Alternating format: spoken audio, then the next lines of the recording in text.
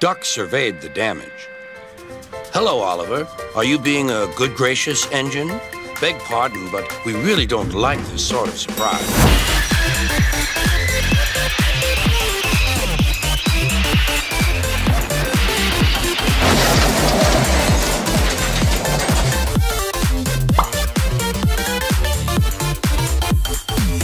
Safe to say that recently I've been on a Little Western kick. After modeling my Scrap Toad and rewatching Escape, and consequently drawing up plans for a Scrap Oliver, I don't even own a fucking Bachman Oliver, I never have. I'm gonna be buying the boy to break him. And after watching some episodes for inspiration, as I've considered actually modeling the Little Western recently, I just haven't gotten around to doing it. One episode stuck out to me in particular, and it's one that did when I was a kid as well. And that episode is Oliver Owns Up. I would argue that this episode probably poses the best visuals for the Arlesboro branch line that we ever got. The entire set itself is just fucking amazing, but Duck and Oliver basically get an episode to themselves. We even got to see Donald, even though Douglas was nowhere to be found in this episode for some reason. So right off the bat, you have an elite cast, but combine that with a beautiful set, and it's an adaptation of the Railway series, so yeah, this story's a special one. But it's not just these 3 points that make this episode special. As I'm sure you guessed by the title of this video, there's actually a true story behind the events of Oliver Owns Up. When Oliver falls into the turntable in this episode, it by no means feels out of the realm of possibility. And that's because being an RWS book and written by the Reverend W. Awdry, it actually comes from reality. Of course, as I always am, I was interested by what I was able to find. And thank you to everybody who recommended me to check this one out as well. I really wasn't expecting a lot going into it, but boy oh boy was I wrong. With all that being said, let's finally jump into the true story of Oliver Owns Up.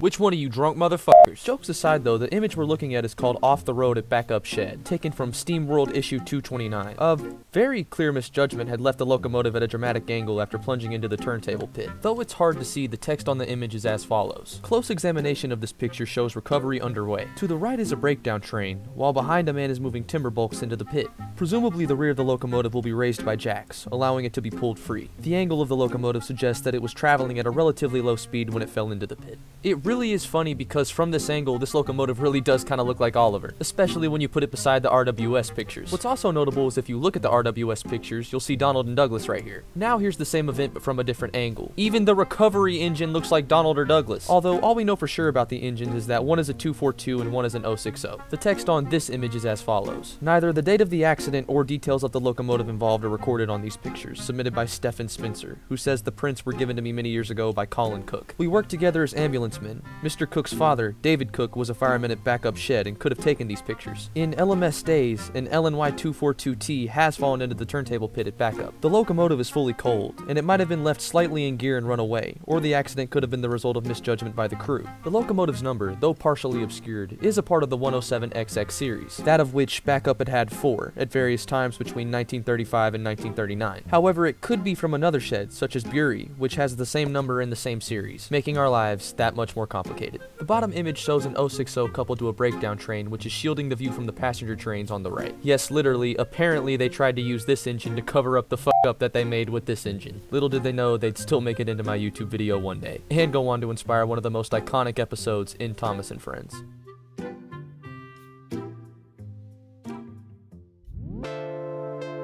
The Little Western will always be a favorite of mine. From the characters to the location itself, there's so much to appreciate when you take into account everything that the Arlesboro line has to offer. And it's no coincidence that I felt the same way as a kid. One of the big things about the Little Western is that it's different. Not only does it have a great roster of characters, but visually it's so different from everywhere else on the island of Sodor. And it's so interesting, at least to me, to see what the Reverend W would take to create this. It's not like the accident that takes place in the episode is crazy by any means, but nonetheless it was something that I could actually see happening and presented a realm of reality to the Thomas and Friends world.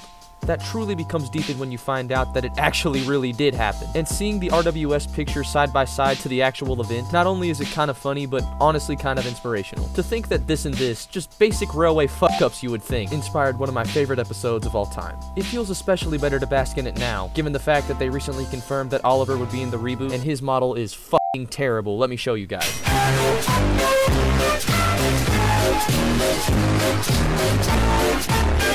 Jokes aside though, hopefully you guys did enjoy, and thank you again to everybody who commented on the last video suggesting that I check this episode out. Not only did I get to bask in a little bit of my childhood again, but now have newfound inspiration and knowledge that I can use to appreciate Thomas and Friends even more. Thank you guys for watching.